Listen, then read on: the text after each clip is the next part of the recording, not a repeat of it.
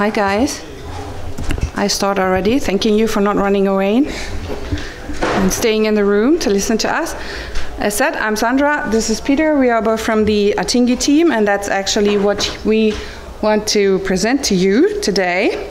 Atingi, which is actually a very special Moodle story from the community, and I'm very confident in using the word special, since we were just acknowledged as a game-changing digital solution to reach the SDG of quality education, and were awarded for being such a game changer by the UN just 2 days ago in New York. And that makes us quite proud and even more connected to the vision that Martin shared on Tuesday with us in his keynote speech, to leave really no one behind if it comes to lifelong learning. So who are we actually? Do you want to make more? Yes. So who are we actually? So atingi is a digital learning platform for learners in all partner countries of German Development Cooperation. So we offer skills needed on local job markets in countries like Nigeria, Brazil, Vietnam, Cuba, Madagascar, Iraq, you name it. And what atingi actually provides is inclusive, accessible, relevant, and safe digital learning for these countries in the Global South to tackle the challenges of education, as you all know, availability, access, and relevance. We are actually free of charge to all the learners, and we are accessible online and offline. So if you followed the input of Maxwell yesterday from EduTab, he spoke about the box. We are also using the box, and we are actually built to serve local needs and realities of mostly very underrepresented groups or hard to reach groups. And before Peter will go into more detail about the platform, let me just point out some more 3 or 4 more details, because to underline that we are that special, I think. So we do have a strong focus on non-formal learning. So we are not just a classroom, but we have to adapt to the needs of the Global South. So we are offering much more mobile learning on the go, self-paced. We also offer low-tech solutions that enables learning even for farmers that stand in the middle of the field of, let me say, Kigali, Rwanda, somewhere. And we also work B2B2C, so we have no learners classically assigned in some kind of automatism, but we invite and win them with quality content and addressing their actual real needs. We do work OER-based, so to foster inclusivity, with much of our content being open license. It can be adapted by anyone, anywhere.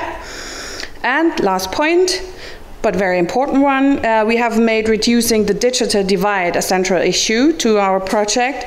So we really tackled gender inequalities and the disadvantages for females in our partner countries regarding to access to learning opportunities. Let me sum that up with some numbers. We have 800,000 learners registered on the atingi platform. Nearly 200,000 of them are people with low formal education, and 40% of them are female. So this is again something which makes us really proud. So I hope I used my 2 minutes wisely to make you curious about atingi, and I'm now handing over to Peter to share some more detail with you about the platform. I'm walking back. Thank you, Sandra. As Sandra mentioned, we are kind of a special use case, but that means that we are not addressing typically students and teachers, but we have this B2B2C approach, and are trying to reach learners for our partners. So we are a kind of in-between solution, and our learners don't get access to our courses, but we need to get their awareness. So we are looking here at a classic conversion funnel as you have it with shops or other online solutions. And as I said, like, we have a lot of challenges in this way, which is low connectivity, low digital literacy, and language barriers. So we have to adapt everything to these special needs of our learners. For the first step, awareness, it's really important for us to try to reach the learners in partner networks in partner countries, and therefore we are really we are in need of word of mouth as our first marketing channel, that we get people to talk about atingi, and that's really hard, as you can imagine. So what we are trying to do is have a network of micro-influencers which we can address somehow, which we can reach somehow in these regions, which spread the word around atingi, and that's really helpful if you have like use cases where they reach their goals or have some first successes with us. Second level is consideration. We don't use Moodle LMS as a singular solution, but we try to use every channel we can. So we try to have different landing pages, apps, but also beneath the Moodle box, which is called atingi in a box with us, we try to use IVR or every channel we can to connect to our learners. But like here, I think we can consider our biggest platform, which is the Moodle LMS, for the low digital literacy aspects, because if we just look at that, it's really hard for us to get our learners through the learner user journey, because they have a completely different understanding of how to use digital platforms. So for example, registering is a really big issue for us. To have a common understanding of using a password, we have cases where the learners can't understand special characters, upper characters, the MFA. Like, it's really impossible to get a few learners even registered. And we are trying really hard to overcome these barriers and obstacles for them. At the moment, we implemented SSO for Facebook and Google, which was a really good first step. But also, a few learners don't have email addresses, where we really need to go with mobile numbers or really help them on the ground to register, which is really hard and a long way to go. Second one, and that's the final point of the learner user journey, then I faded out here because it's a long journey, personalization, because we have a lot of different partners, a lot of different courses in 21 languages on our site, and if you come to a platform like this, you're just overwhelmed. So we are working hard to try to personalize the experience for the learner on our platform, to get them what they need, even if they don't know it at that point, to let them be inspired.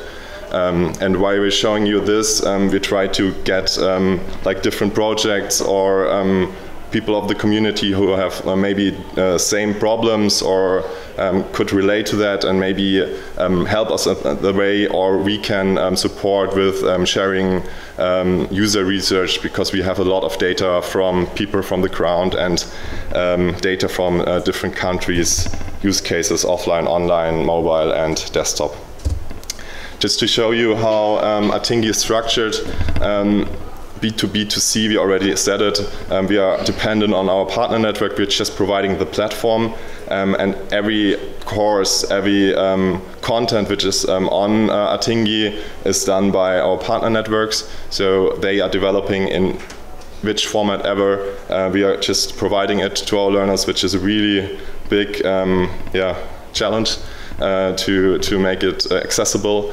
But there we really try to emphasize to reusage and localization, because GIZ has